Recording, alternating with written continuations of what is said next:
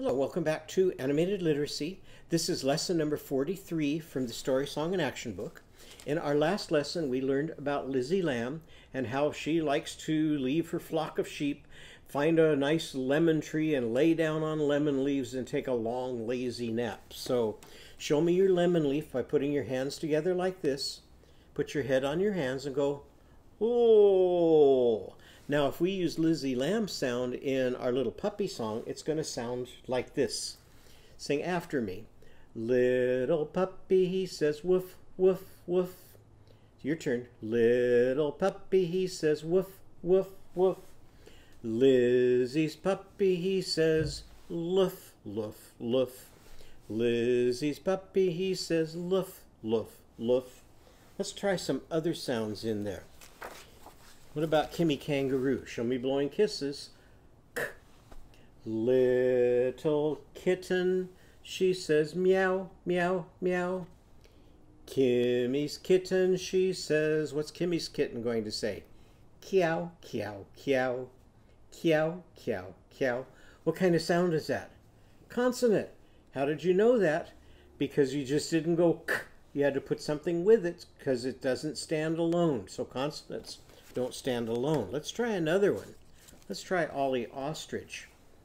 Little kitten, she says meow, meow, meow. Your turn. Little kitten, she says meow, meow, meow. Ollie's kitten, she says ah, ah, ah. Ollie's kitten, she says ah, ah, ah. What kind of sound is that? Vowel. And how did you know that? Because our vowels, just like in the song Are You Sleeping, our vowels stand alone. So today we're going to be doing some more drawing and labeling. It's getting to be a lot of fun because we're getting more and more sounds. And now when you look at our chart, you can see that the top row only has one black and white picture left. We know all of the other sounds in our top row. We know most of the sounds in this row and quite a few sounds in this row. So it's only down at the bottom of our chart that we still have a lot of sounds we don't know. Now, the more sounds we know, the more words we make, and the more words we make, the more fun we can have playing with those words. So, I mentioned last time that before I do my drawing and labeling with you, I practice. And so this is something I practiced today. Now, we probably won't have time to draw this many things, but we'll still put all of these up on our chart, on our word wall, because these are all things that you can draw and label with just the sounds that we know the characters and songs for so far. And so you can go back and get out your drawing book if you made a copy of this, turn to the page that has whatever you want to draw on it, and then you can look at the steps and try some on your own. So you can do some drawing with me, but you can do drawing all by yourself as well. So today we're going to be drawing Lizzy Lamb, and we're going to be drawing something that goes with Lizzy Lamb. So when I was doing this one, I got a little bit stuck. I was trying to think of something that rhymes with lamb and having a hard time. So I went to my rhyming dictionary and I looked up am, because that's the rhyme in lamb, to see what we could draw. And one of the things that I found that we could draw is called a tram. And so I wanted to see what a tram looks like so I'd know how to draw it. So I did some more hunting and I found all these pictures of trams. And I found that some trams are up in the sky. And so these are called an aerial tram or a sky tram. And some trams are down on the ground, like this one. And sometimes those are called a streetcar or a trolley. And here's some other shapes of trams, and these would be down on the ground as well. And this one's kind of neat because you can choose whether you want to ride outside or inside. So if it's raining and snowing, you might want to be up here, but if the sun's out, you might want to be back here. This tram, everybody rides outside, so I wouldn't want to be on that one on a snowy, rainy day. Some trams are double-deckers because you've got people riding here and people riding up on top. This one, if it's snowing and raining, you can be down here and stay warm and dry. But if the sun's out, you can go up here and enjoy the fresh air. This tram is also a double-decker, but everybody's inside on that tram. This one I thought was kind of fun. It almost looks like it's out of the movie Cars. But this is a tram. And this is a very modern tram. So the trams that they make today look different than the trams that they made a long time ago. So we're going to draw a picture of a lamb and a tram today. So let's get out our paper. Get out your pen. On the count of 3, take your cap off. 1, 2, 3. Turn the pen around. Put it on the other end. 1, 2, 3. Show me when you're ready to draw a lamb. So for our lamb, we're going to start with 2 circles for eyes. So draw your 2 circles. And we're going to put a pupil. My lamb's looking down, but yours can look up or to the side or wherever you want your lamb to be looking. Now I'm going to come down between the 2 eyes that I drew, and I'm going to draw 2 smaller circles for the nose. And these are closer together. So now it looks like that. Now I'm going to take and I'm going to go from the middle of the 2 circles, and I'm going to curve up and to the inside of the eye, like that. Then I'm going to do the same thing on the other side. I'm going to come down and curve up to the inside of the eye. Now I'm going to make the cheeks. And this time I'm going to go from the eye right straight down and connect there. Then I'm going to go from this eye straight down and connect here. Show me when you're ready for the lamb's tongue. Here the tongue can be sticking out now. Show me when you're ready for the lamb's head. First I'm going to make some kind of wavy lines like this because I want to make it look very furry. Then I'm going to come over here and I'm going to come just like we did when we were drawing Mom. Make lots of fluffy wool coming around. Now we're going to make the lamb's body. So again, I want it to be lots of fluffy wool. So I'm going to start here underneath the head and I'm going to come way down. Then I'm going to come across and go right past the head over to here. Then I'm going to come back here and then come down and connect. So there's the lamb's body. How about the lamb's legs? So I'm going to make 2 lines down. And lambs have hooves. So I'm going to put a line at the bottom and a line there so it looks like a hoof. Then I'll make another rectangle coming down and add a line for a hoof. And you can put a little line across the top if you like there. Okay, show me when you're ready for the back legs. I'm going to come over here and just like I did for the front legs, come down and put a line in the middle. And then I'll come here, make another rectangle with a line in the middle. Now how many legs does our lamb have? 4. How about the lamb's tail? I can just come around like this and give our lamb a fluffy looking tail. Now our lamb needs some ears so it can hear. So I'm going to come here and give it an ear coming out this way. And come here and give it an ear coming out this way. Now what did we draw a picture of? Lamb. Show me the first sound you hear in lamb. L. How do we spell that? L for laying on lemon leaves. What's the next sound you hear in lamb? Lamb. Ah, for adding. How does actress Annie spell that? With an A. Show me the next sound you hear in lamb. Lamb. What's Mimi Mermaid's letter? M, straight down, and up with 2 humps. Now lamb has a special way to spell Mimi Mermaid sound because it has a B at the end of it. For a B, we just make a straight line down, then put your little circle after it. So one way to spell M is with an M, what we do most of the time, but every once in a while we give it an extra B at the end, and that's what we do for the word lamb. What word did I find that rhymes with lamb? Tram rhymes with lamb. So I looked at all those different trams, figure out how we're going to draw a tram. So the first thing, a tram travels on tracks just like a train does.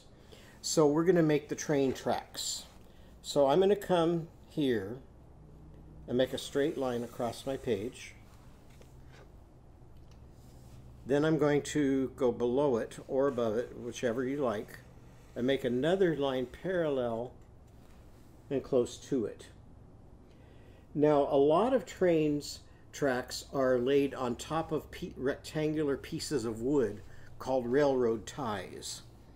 And when you look at the edges of them, they kind of look like this. So we're going to make some little rectangles for the railroad ties that the tracks are laid on. Some are not made this way. Some are just made right into the street. And that's why some trams are called streetcars, because they travel on the railroad tracks of the street. Now we're going to start our tram. So first, trams have wheels, so we're going to give it some wheels. I'm going to make 2 circles here close together, like this. Then I'm going to come to the other end and make 2 circles like this. So there's the wheels for my tram. Now we're going to make the bottom of the tram, so I'm going to connect those circles like that, and then make another line coming out. So I've got a line coming out on each side. Now we need to make the car that the people travel in. So I'm going to make a line up like this, a line up like this, and then I'm going to connect those 2 lines like so. Now we need a door for the people to get into the tram. So I'm going to make straight line down, and then put a line in the middle so the door can open. Now we need windows for people to look out the tram. So I'm going to start halfway up here, make a line that stops at the doors, then skip over the top of the doors, and make a line to the other side. Now you can decide how many windows you want, and you can divide that part. I made 3 windows on that side, and I'll make 3 over on this side. Now that kind of looks like a bus. Now we want it to look like a tram, not a bus. So we need a roof. So let's come out a little bit on each side. Then I'm going to curve up a little on this side. Then I'm going to connect those 2 curves. Now a tram runs on electricity, and the wires are up above the tram, and it has to have something connected to those wires so that it can get its power from the electricity. So we're going to make something here so that our tram can get power. So I'm going to make 2 little angle lines that way, and I'm going to connect those 2 angle lines.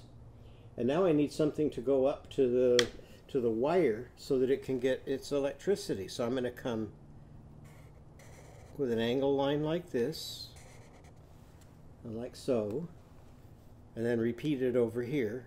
So I'm going to make an angle line like this and like this, and now we need the wire to connect that to. So here's my wire coming along and out this side and out this side. So there's a picture of what? A tram. Show me the first sound you hear in the word tram. Go tram, tram. What do you hear first? T for tickling. What's the next sound you hear in tram? Tram, tram, Rosie Raccoon. What's her letter? An R, so a straight line and a little hook for our R. What's the next sound? Tra, A for adding. And what's the last sound in tram? Tram, for moving your magic mop. Now I can put the word tram inside a circle and tie the string to the tram. Oh, well, hunting we will go, hunting we will go. We'll catch a lamb, put it in a tram, and then we'll let it go. So you can put that into a hunting we will go. Now, as I showed you, there's a whole lot of things that you can draw that I practiced drawing before the lesson. And as I said, we wouldn't have time for all of them, but we can do at least one more. Let's see what we're going to draw next. Everybody put an O on your page with a circle. Put a G after that. So now we have the rhyme of our word. What does that say? Og. And remember, the rhyme of a word starts with a vowel, and then it's everything that comes after it. Now we need to see what this rhyme starts with. Put an L. And what's our sound for L? L. Now let's see if we can figure out what we're going to draw. Log. Log. What are we going to draw? A picture of a log. So let's put our circle around log. Now I brought with me something that looks kind of like a log today. And when you look at the end, every time a tree grows for a year, it adds a ring. So we can see how many years old this log is. I'm going to put a circle. Put a circle inside that circle. And I'll put another circle outside. So how many rings does it have? 1, 2, 3. So my log's going to be how old? 3 years old. Now we can draw a line here. I think I'll just go all the way to the edge of my paper. Another line here. And then a curve at the end. And then I'm going to put some lines for the bark. And what's that a picture of? A log. Now what could you put on your log that rhymes? We've already done those together. So on my log that I practiced here, I put a picture of a dog and a frog on my log. Then I drew some other things. I also drew a picture of a doll with a ball, and I drew a picture of a lock on a block and a clock on top of the block. So those are some ideas of things that you might draw by yourself, or you can get your teacher or your parent to help you, and you can look at the drawing book to see how to go about drawing those. Then you can add some color words and then draw and then color your picture, the words that you add. So now let's see where we can put our words today. Let's go back and let's practice the barnyard song or the cat song. So, and that one started out with, I had a cat, and the cat pleased me. I fed my cat by yonder tree. Cat goes fiddle-I-fee, fiddle-dee-dee. What if we have a pup? Where could we feed our pup? I had a pup, and the pup pleased me. I fed my pup by yonder cup. Pup goes bow wow, bow wow. Cat goes fiddle-I-fee, fiddle-dee-dee. Now I drop these down on the floor here. Let's see what we've got here that we can put in. What's this? Here's a fish, and what do we have that rhymes with fish? I had a fish, and the fish pleased me. I fed my fish by yonder dish. Fish goes blub, blub, blub, blub. Cat goes fiddle-I-fee, fiddle-dee-dee. Let's try that along with our tape recording this time. I had a cat, and the cat pleased me. I fed my cat by yonder tree. Cat goes fiddle-I-fee, fiddle-dee-dee. I had a pup, and the pup pleased me. I fed my pup by yonder cup. Pup goes bow wow, bow wow. Cat goes fiddle-I-fee, fiddle-dee-dee. What's the fish do? I had a fish, and the fish pleased me. I fed my fish by yonder dish. Fish goes blub, blub, blub, blub. Cat goes fiddle-I-fee, fiddle-dee-dee. I mouse and the mouse be... So how can we do that now with our lamb and our tram? So let me get a picture of the tram here. I had a lamb and the lamb pleased me. I fed my lamb by yonder tram. Lamb goes, what does the lamb say? Ba ba ba ba. Cat goes, fiddle-I-fee, fiddle-dee-dee. And so now we've written those words. So if you have the frame for that, you can finish that back at your seats, and then you can put your pages into a book and add your lamb by your pram.